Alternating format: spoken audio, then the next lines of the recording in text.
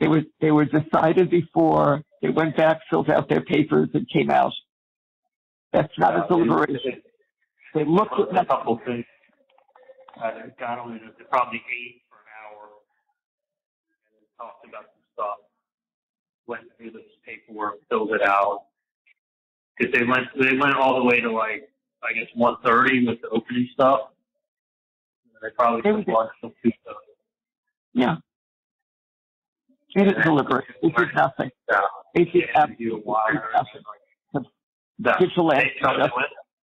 When they came in and I saw when they came in this morning and nobody looked at me, I knew they'd already made up their mind.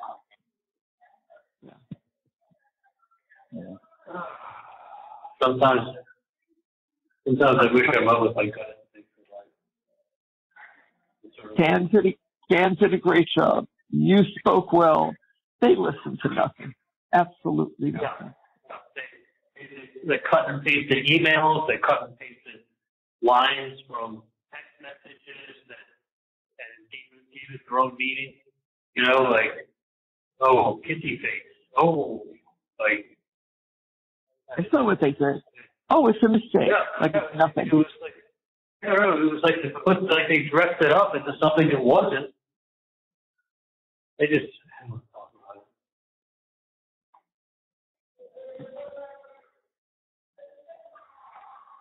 I'm in shock. Partly in shock, partly not surprised, partly just certain things that I don't want to go into, but I just wish I went with my gut instinct. The gut instinct was I wish I would go with my gut more in life. What it's about, right?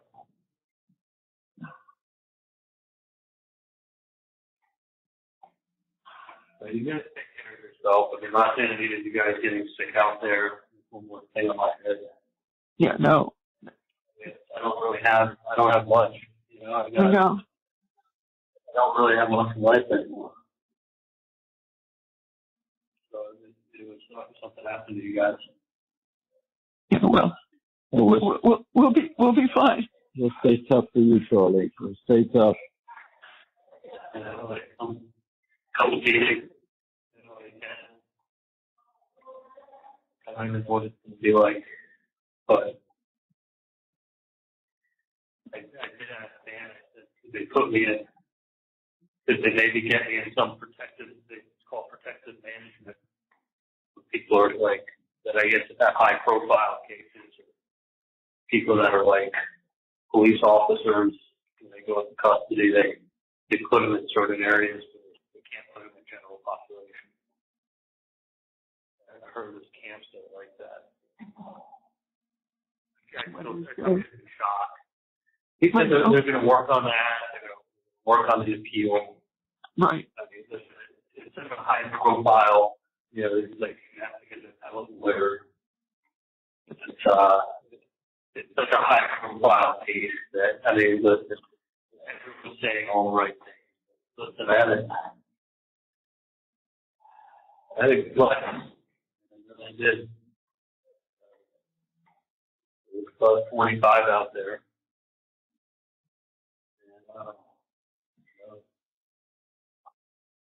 And,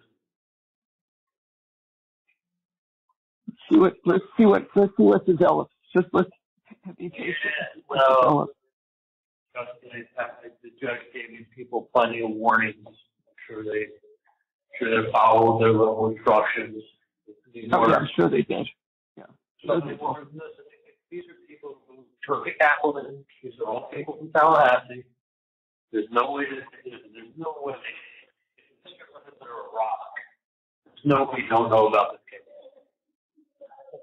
You know, this is the biggest. This is like this is the biggest case they've had up here since the 80s. Charlie, they weren't listening. They weren't listening to anything, because if they had a brain and they were listening, it was very clear. Yeah, but they don't listen. They just go. They just do. They don't listen. And they're with someone like George Kaplan, who makes it real simple for them. She had no evidence. She had nothing. No. They Tallahassee. They had emails. Look at the emails. Oh, look at the emails. The emails that never mentions anything about danger or violence. I know it's not how they're not using it for. They use it to paint a different picture. To paint the picture. You know, I mean, Jesus Christ, they made a deal about me calling the home line we've had since 1979. Like, you only lived there for 3 months in 2014. So you're only there 90 days in 14. They were going to start going to 16. Well, yeah, it's because the house was sold in 15. And you're only there 90 days. I mean, there's nothing special about calling my home phone. But they put up a pie chart, and they made it look like there was something very suspicious about calling you at home.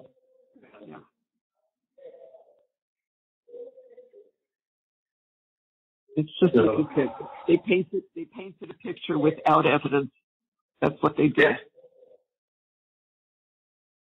Yeah. They literally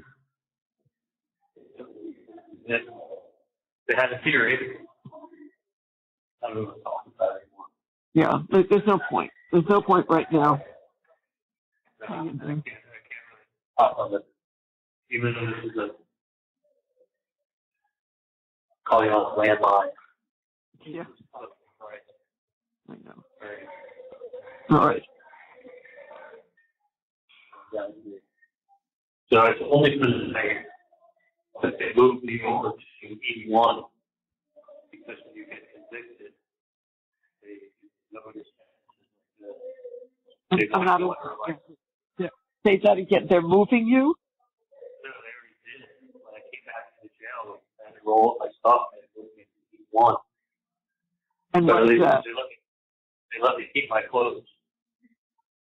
I'm not in my regular cell anymore. They have me in a suicide cell. Is it your own cell? Yeah, it's my own cell, but it's got a hole on the wall and shit on the ceiling. I can't see the glass. It's got a video camera. People fucking screaming.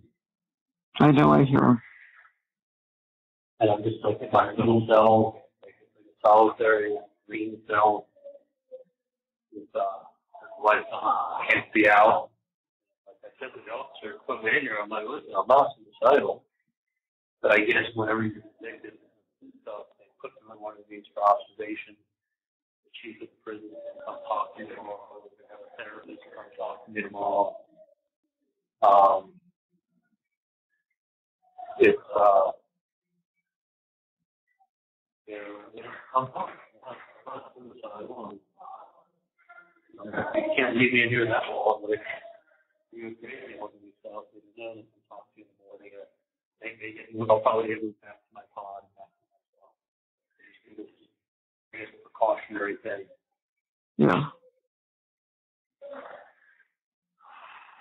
Oh.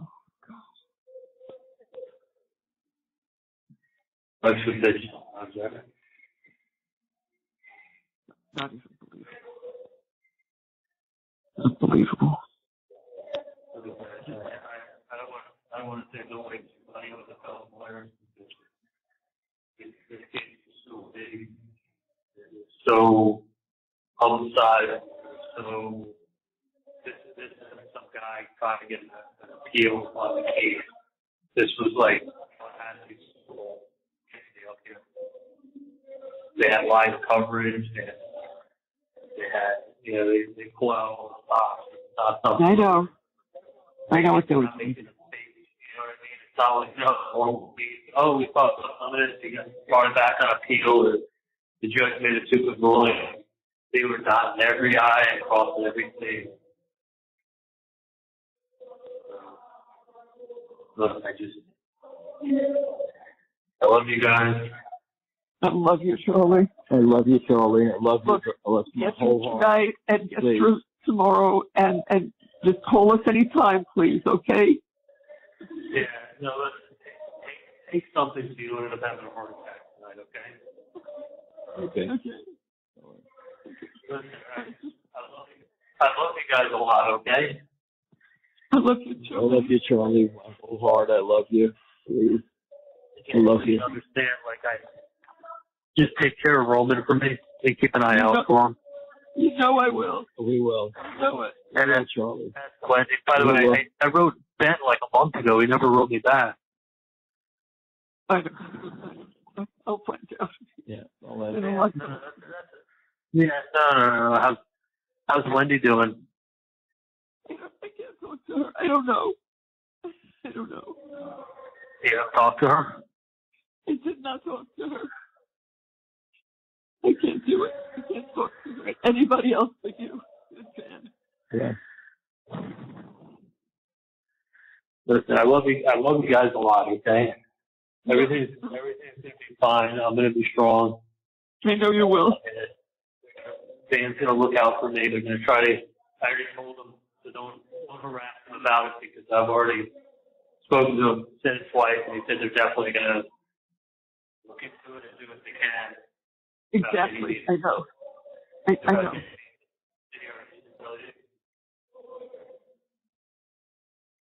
Say that again. Yeah, about the protective, trying to get me into the protective management, to get me Right. publicity on the case. Right. And look, I don't want you guys. I mean, I know you're upset. I just don't want you guys getting sick over that. But we will. You just be strong, okay? And then we'll be fine. Yeah. You're strong. I've We'll been be. dealing with this for how many years now? You know, it's like I know. now you get when I haven't been myself. Listen, for me, for how many years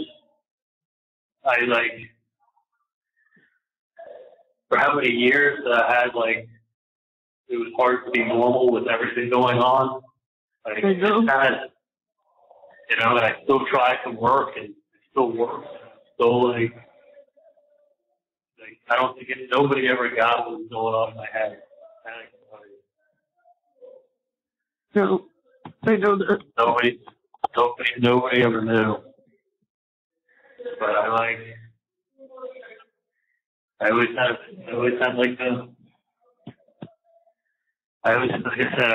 feeling. No, I know that. I know that. I remember, honest to God, I remember the last time that we all went to the sushi for Rome and we were taking video. You don't even want to know what I was thinking in my head. Mm.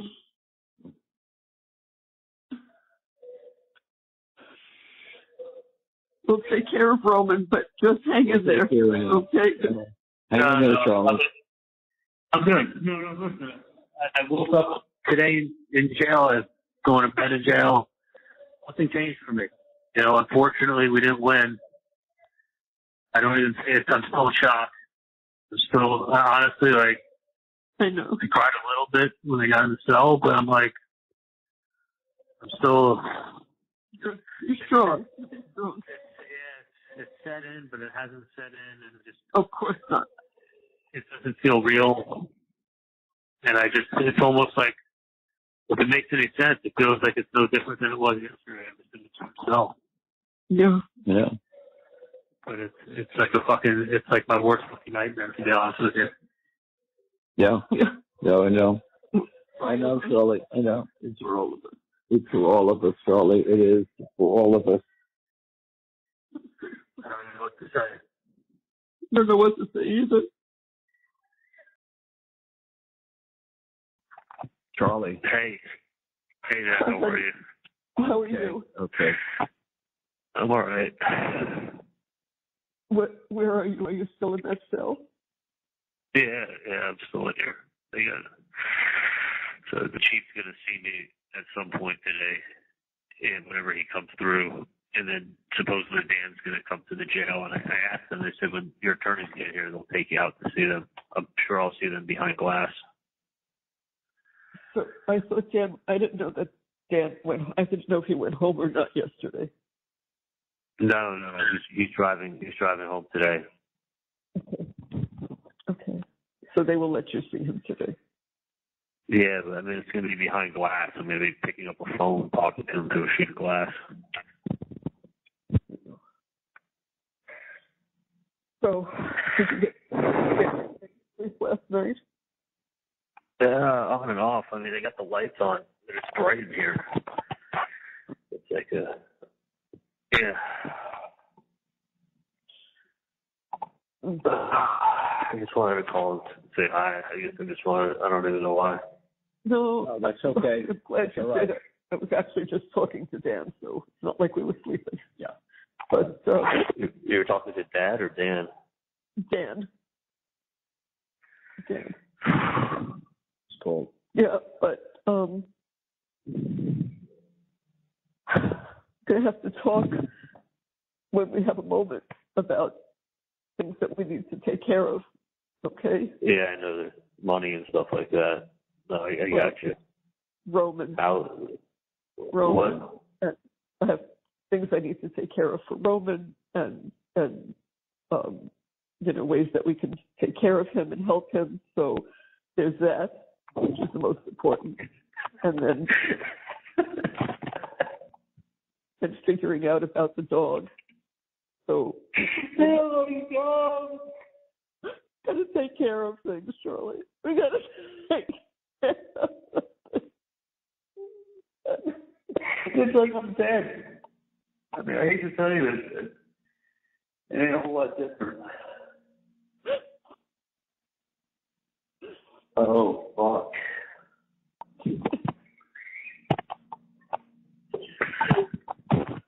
I know. Please, I know.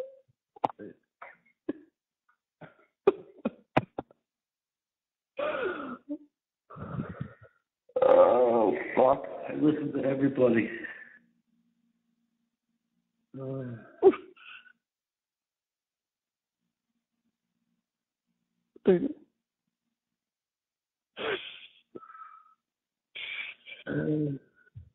You guys know I see it. No, I know. You have no fucking idea. That's all I gotta say. Charlie, I know. I know. I love you. I love you. Look, maybe something will happen. Maybe this mistrial will take place and get a different venue. Let's hope for that. Let's just see. Okay? I know we gotta talk about Roman and the dog and the house and everything. Like I'm young. And you. You. That's you most of all. That's you. Please. It's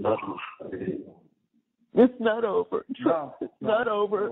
Please. Charlie, we'll try everything. No, I got you.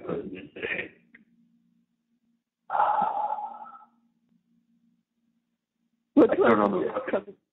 Do you know what time he's coming? I think he said if I don't see him by 11, that means he couldn't get it to TV, so he's on the road. So I'm sure probably 9 or 10 is when he'll come by. Okay. Well, I'll get back on the phone with him. You give me 15 minutes and call back. I'll have a better idea of what's going on. Okay? Yeah, I'm gonna be fine. I mean, listen, I don't want to say anything to Roman because he's at a point now where he's asking for me every time I get on the phone with him. I know. No, I'm not going to say anything to Roman. No. I'm just talking about what things we're going to do to take care of him. Yeah. No, I got you. It's just I want to see my kid grow up.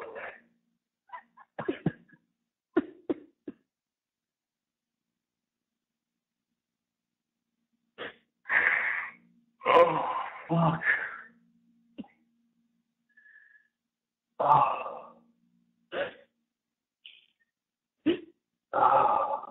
Charlie, I still think there's hope. Please just Charlie. think there could be a chance here, and we're going to work on it. Okay? Yeah, we'll work. No, you guys, don't get too upset when you get yourself sick. Charlie, we're fine. We're okay. We're going to see what we can do. As long as we can talk to you, please. We're going to see when we can see you. Okay? Please, yeah, we'll do everything we can. Everything. Yeah, no, guys, I got you. I mean, I don't want to talk about the case on the phone at all. them to say. One thing I don't want to do is talk about the case at all. And I don't want them to be too upset, because if I'm too upset, they're gonna keep me in this box. Yeah, no, let's do that. Let's not do that. No, I'm not. But I'm just saying. I'll call Dan back. Yeah. Call us in about 15 Give us minutes. 15 minutes. Let me talk to Dan, okay, honey? Yeah, talk to him for like 20 minutes. I'll call you back. I'm going to give Gray a call for a minute. Oh, perfect. Okay. All right. Okay. Bye. Conversation now. Hey, honey. Yeah, sorry about that. No, last thing I heard was you said, and the chief, and then it just went through. He was supposed to fly. He's the same guy who said he was going to call Dan back when I first got here. Never called him back. But Chief Mac, he's the chief of the whole jail, to come by and check me out. So he has not been there yet. He has not, but the psychologist, like PhD, whatever she is, she came by, and I said, listen, I'm fine. I'm getting claustrophobic. Like, sure. Like, used to looking outside of a window, you're just out into the pod, and this is like mirror. You're sitting in like a block. Like the same type setup I had before, but I could look out the window into the pod. Here, it's like a box. Yeah. So you can't see. It's a mirror. They can see in, and you can't see out. Is it any help? Can Dan get this guy to come sooner? Would that be of any help? No. Chief Mac runs the fucking jail. I don't care about where it calls. No. Anything will come slower. Yeah. Well, I'm sure the psychologist thought you were fine. So it's just a matter of waiting for that and waiting for the chief. Yeah, she says we're hurting for it, and then move slow, and then maybe tomorrow. I got 33% left on my phone, and 2:50 in the afternoon. And, it's okay. Once it hits the 15%, if you switch the little battery saver on, and then I can probably get that. But it's like you just isolate. Like I'm used to being able to talk to people, move around, of course, chat at myself. It's like you're doing the complete opposite of what I would need to have done. Right. In this situation. I know. All right. It sounds like if it's not today, they'll do it tomorrow, but hopefully today. But they're not in a rush, Taylor. You're in a rush, they're not in a rush. It's like, it's bad enough all this happened, and now I'm like taken out of my normal surroundings and like I know. put into like a solitary. I mean, I get why they do it, but this is like, it's trust me, it's a bed on like a plastic box. I rolled up my mattress upstairs and brought it down to here, and it's just my bed sitting in my box, like a 3 feet by 6 foot box, put on the ground in the center of the room, where I'm used to walking back and forth in the middle of the pod. Now I just like walk up and then around the bed and then back, and it's like. And it's the same story with like they'll shut off the phones at 4 and not till 6:30 back on. Is that everywhere? Yeah. Hold on. Just checking in. Okay, there's Bree just checking in with me. Okay. I talked to Dan. Yeah. Then. He's like, and he's working hard. He's still in Tallahassee. I thought he had left. He's staying here an extra day, I guess, to write up. Yeah. So whatever it is, if they open up an inquiry, they ask the judge. Okay, good. They investigate. He said, listen, it may be the kind of thing. 9 months from now, the juror writes something stupid on a blog, and they investigate, and they find out,